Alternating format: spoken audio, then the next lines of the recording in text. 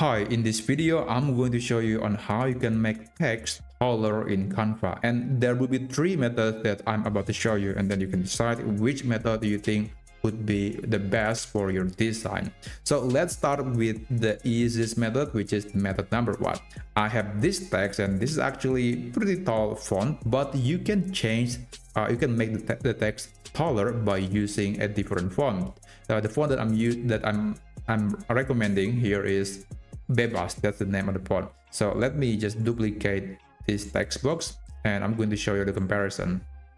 Click font and search for Bebas. That's the name of the font, and I'm going to use the Bebas New Cyrillic, sorry about that. And yeah, that's basically it. Now you can see if you actually match the length of the text compared to the previous font, you'll see that this font in particular is a little bit taller than the font that I was using before.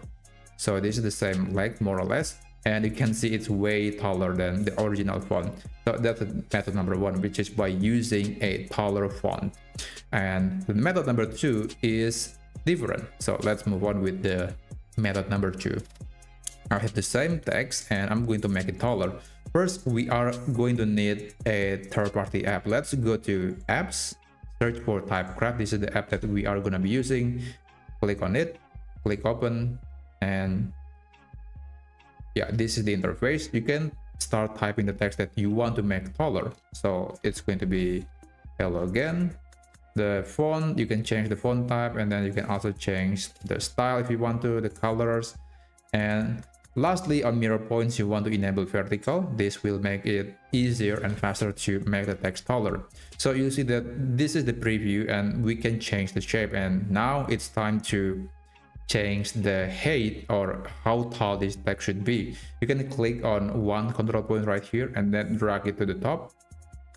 Let's do the same for the other control point. You have to make sure it's more or less equal in size, and you want to do the same for the one in the middle. And yeah, okay, I think this is good enough. When you're done, you can click add element to design, and we got this taller text that's way taller. So that was the second method. Let's move on with the third method. And I think that the method is easier compared to the second method, because we are not going to be using a third-party app at all. So let me show you how.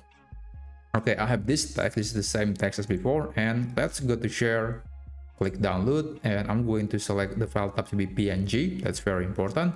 Enable transparent background, and on the pages that you want to download, make sure to download the page that contains this text. I do recommend to just isolate this text then from other elements in your design. Just make sure it's everything else is empty, just this text in this page.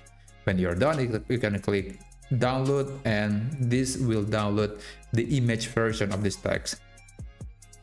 Okay, that's pretty good. Now I'm going to drag it right here into my document. We got the same content, the same everything. This is exactly the same text, except this one is actually text, no longer this one is actually an image, no longer a text, but they are more or less look the same. So how do you actually make it taller? Well, double click on it like that, and then you want to press and hold the shift key on the keyboard, and then you want to go to the either top left or top right, or bottom right or bottom left, it's up to you.